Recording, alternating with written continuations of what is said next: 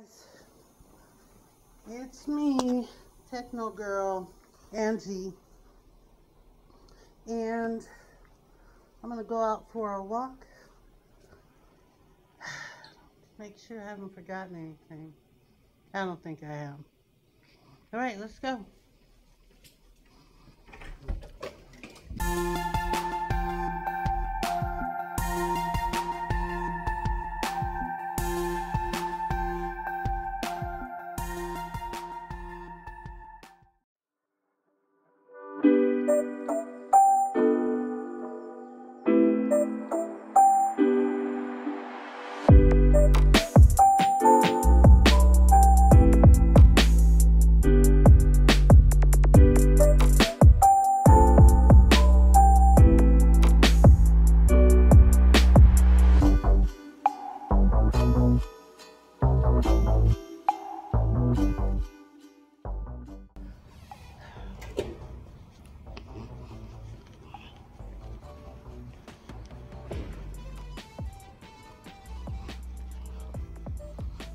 Alright, you guys, so we are out here.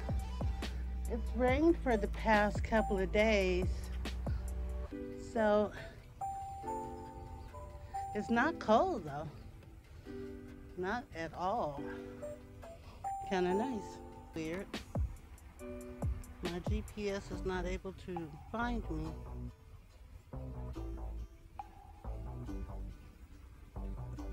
Let me go out and come back.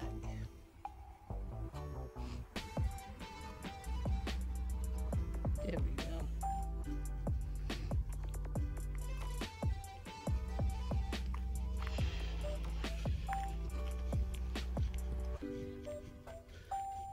Yeah, so first of all, good morning, guys. So it's been raining Monday and yesterday, and I usually like to get out in the rain, but I don't know, it just seemed it was cold. You know, it's never cold in California, but no, I take that back, in Southern California. But it was cold, it was wet, and I wasn't feeling too good on Monday. There was something going on with my stomach. I think it's this, pardon me, new medication that my doctor gave me. It's, you know, it's kind of weird on the stomach. If you don't eat, then it does something. It's almost like taking aspirin on an empty stomach. It's really difficult for me to describe the feeling. It's like you have an empty stomach and those two aspirin are just sitting there, down there in your stomach, dissolving like acid or something. It's weird. Anyway, I've been having a good time on YouTube lately. Over the weekend I had real much fun, a lot of fun. It was these live streams that folks are doing, and I kind of encountered a lot of channels that, I don't know what you call it, but basically what they've been doing is, you know, they're supporting other channels, and they're getting their supporters to go over to other channels that are in the live stream and subscribing and stuff like that. So I've gained a lot of subscribers. I don't know if these people necessarily do walking and talking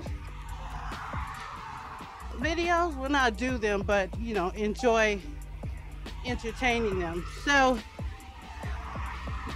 Yeah, I've been on there, and I had a little confrontation with one YouTuber. Her and her daughter started clowning me. They really went in on me. So that was the last live I had attended. No, it wasn't. It wasn't, because I had talked to MJ Mukbangs, and I think that was the last live stream I did. And it's been a lot of fun getting ready for Brittany's wedding, and she's getting ready for her wedding. I'm just anticipating it. So, it turns out that we're going to have a new building management company. I don't really care for change, but my concern is, what does that mean for me, the new management company?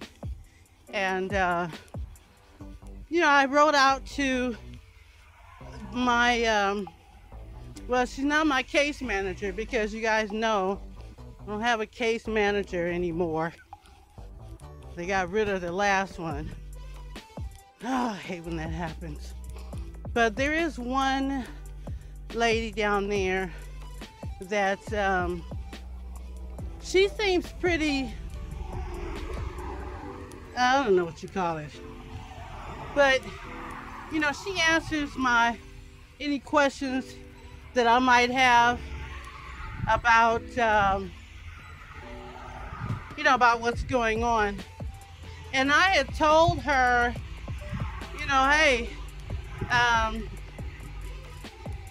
what does this mean? The notice that they gave us, what does this mean for us? Because it wasn't just like a quick memo. It wasn't that. It was like 2 pages long. Well, a page and a half, I should say. And, they're like, oh, new management company. Everything's going to stay the same. It's just a new management company. But, when you think about it, in the scope of things, especially at my age, things don't stay the same. If it's a new management company, chances are they're going to do things a little bit more different than the previous management company. All right, guys, so I'm not going to go all the way to the corner, because there was another car accident at the intersection of Haskell and Lassen, and they repaired the fence. So I get paranoid, so I stay away. I know the chances of them having another accident at that corner are very slim, but I don't take any chances. So we're just gonna go up here. I just turned around. We're gonna go up here, and we're going to walk towards Woodley, and maybe if I have the courage, we can go in through the Woodley fence, the Woodley gate. So I hope everybody had a so far so good week. I know the time changed on Sunday, and it's always not a big deal to your body, but it's a change. And I believe that you guys, me too, but I believe that we are waking up an hour earlier. Am I? Or are we sleeping later? I don't know. I know they say spring up, fall back. So If the clocks went ahead 1 hour, when it's 6 o'clock, it's really 5. So yeah, I guess we wake up earlier. But it never has an effect on me. Well, not since I've been, not working. Because, I get up basically at my leisure, but I try to get up. You remember last year, I was practicing that get up at 5 o'clock and 4 o'clock, and I was doing all these exercises, and so I was getting up, doing my exercises, and then I would do the walk. Well, like I said, the time change didn't really have an effect on me. Not that I could tell.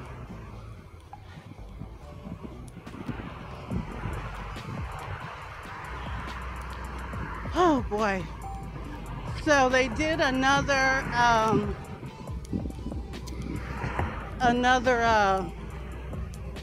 I guess you could call it an eviction sweep, because a nice group of people have just moved out of my building. Well, mine in building 5. I'm building 4. And it's kind of not sad, but you don't want to lose your friends and friends and neighbors. I should say. They're not really my friends.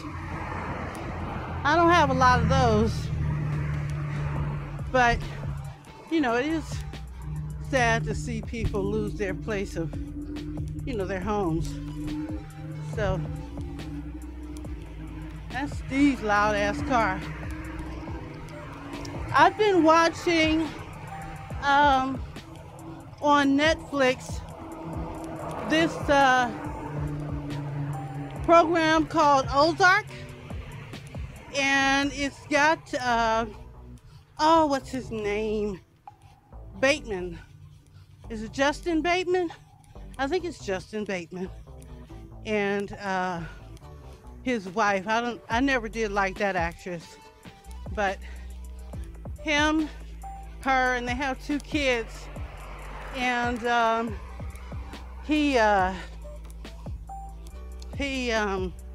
he's an accountant, and he works for the Mexican drug cartel. And my daughter,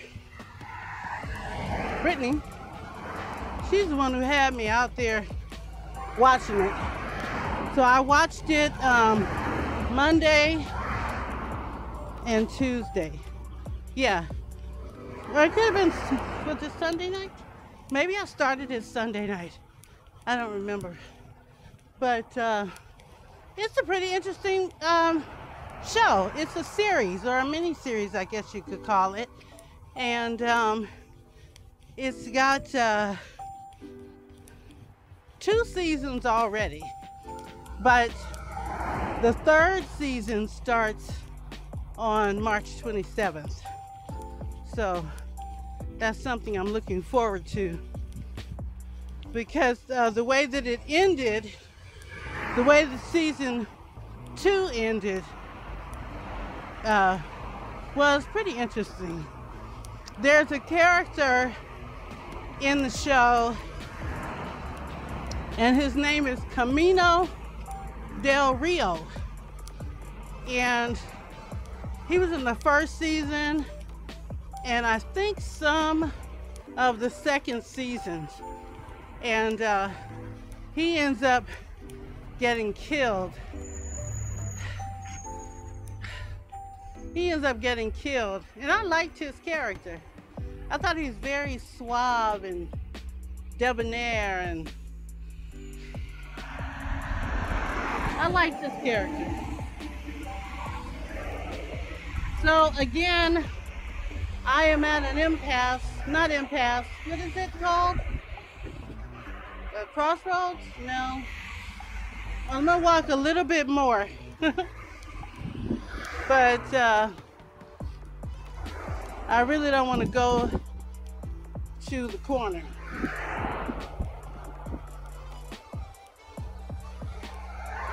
And I'm not going to go to the corner. I don't know. We can try. Let's try it. Let's try it. Let's have me face my fear. Okay. I'm gonna go on down here, and I'm gonna try to do this corner. But anyway, I was thinking in this program that I'm watching right now. Well, that I just finished the second season, the Ozark. You know, where these people live, it's really a very secluded, they're secluded areas because folks are getting killed and bodies are being disposed of, and it's not even secretly because it's such a remote area. You know, they're able to perform the murder and then dispose of the bodies like it's not a big deal. Like, you know, well, like taking out the garbage. You know what I'm saying? What does that smell? They got a bad sewage smell over here. Okay, we made the corner. Keep your fingers crossed. All right, we're past it. Fear conquered. So yeah, they are just because the houses, everything seems like all of the places that that they film at. When I say film, I mean the scenes, the pit where these people live and everything. They're also secluded, and it's all off of Lake Missouri, I guess. And yeah, these folks are just, you know, you go up in somebody's house. There's this one little girl, she talks so much shit. And I'm like, why is she talking to people like this when they can just shoot her and put her away? Man. And then there's this one guy, he was an FBI agent. And once again, in a secluded area with a known felon that's on parole. And he says something to the guy, and you know, he's just talking shit to this felon, parolee, and the guy just snapped. He hit him with a tackle box, and when he realized what he had done, he's like, oh fuck, now I gotta kill him. And so he killed a federal agent. But you know, not to worry, he got his comeuppance later on. Morning. So that was good. What is this man doing? Leaning on his car. Lord. All these, oh, he's smoking. Girl, bye. So, seems like the workers on this military campus are no longer walking out to the street to smoke their cigarettes. Remember,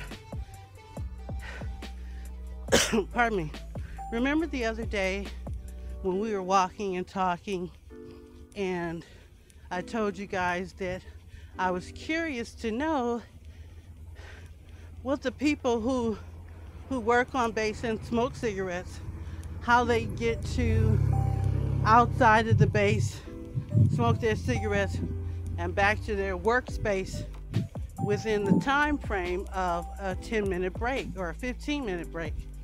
And I found out from one of the ladies who works in the middle of the base, and she smokes cigarettes. So I just jump in my car. So she drives off base to smoke a cigarette. I wonder if they can smoke in their cars. If I had a new car,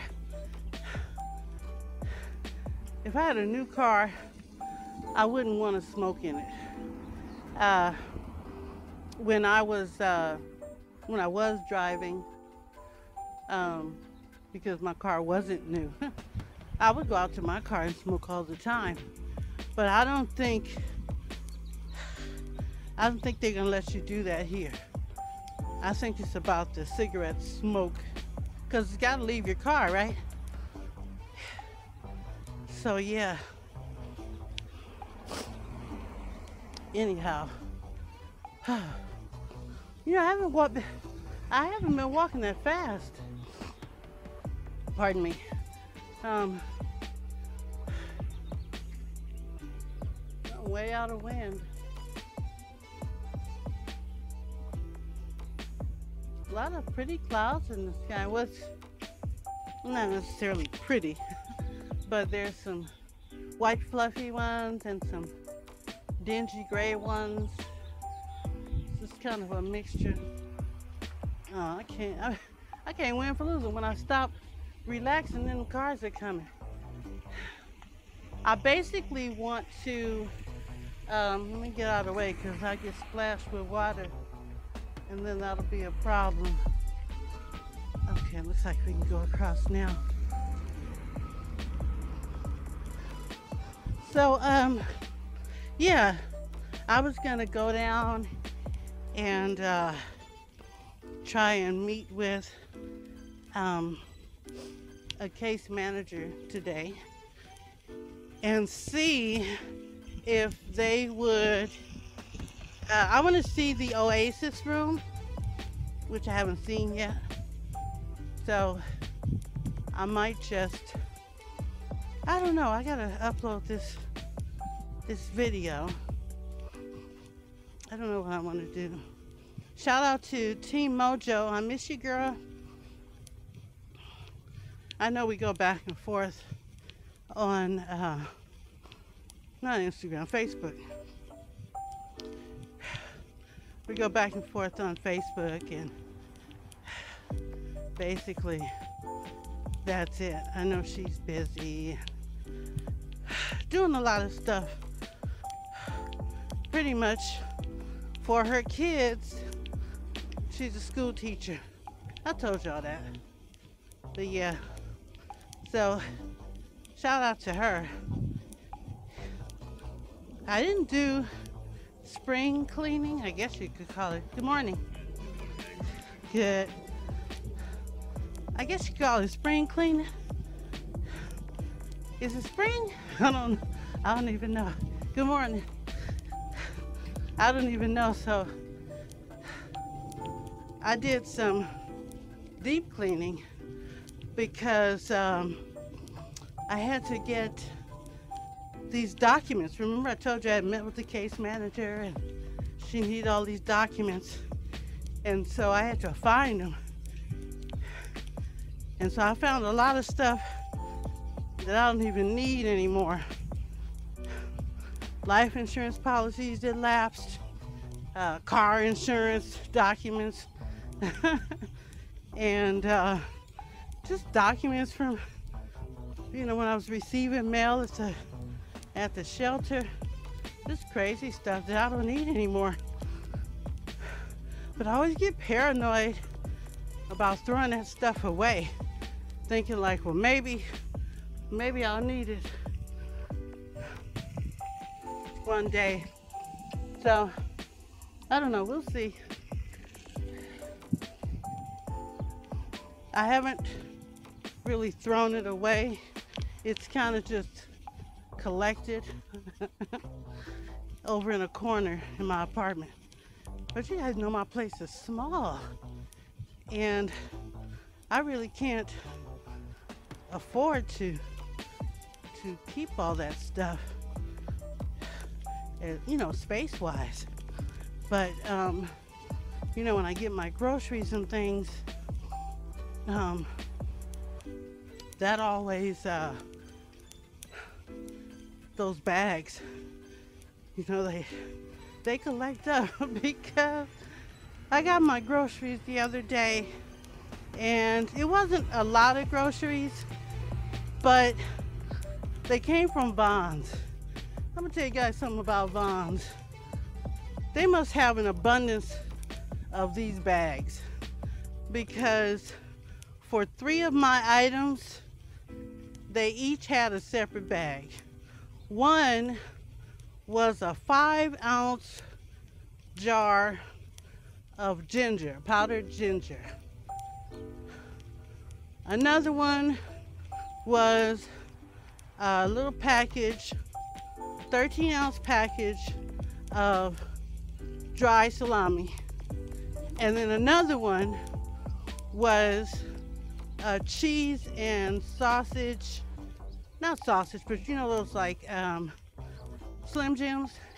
It was cheese and Slim Jim packets. It was about 4 of them.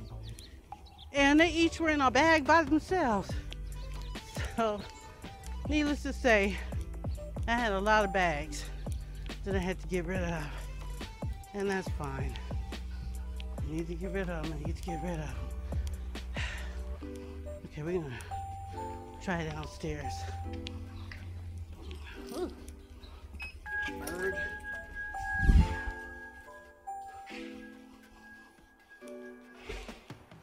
There's no mail.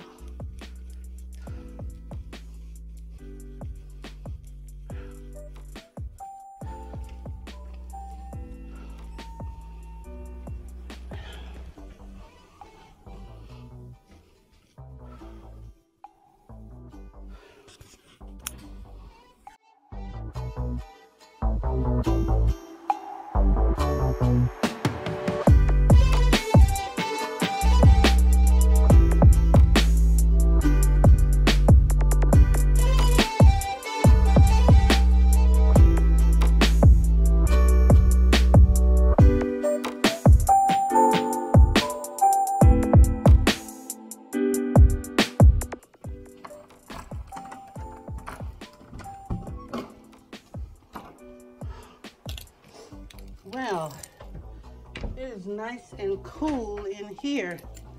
Thank goodness for that. All right, you guys, that is it for today's video, and I'll see you in the next one. Bye.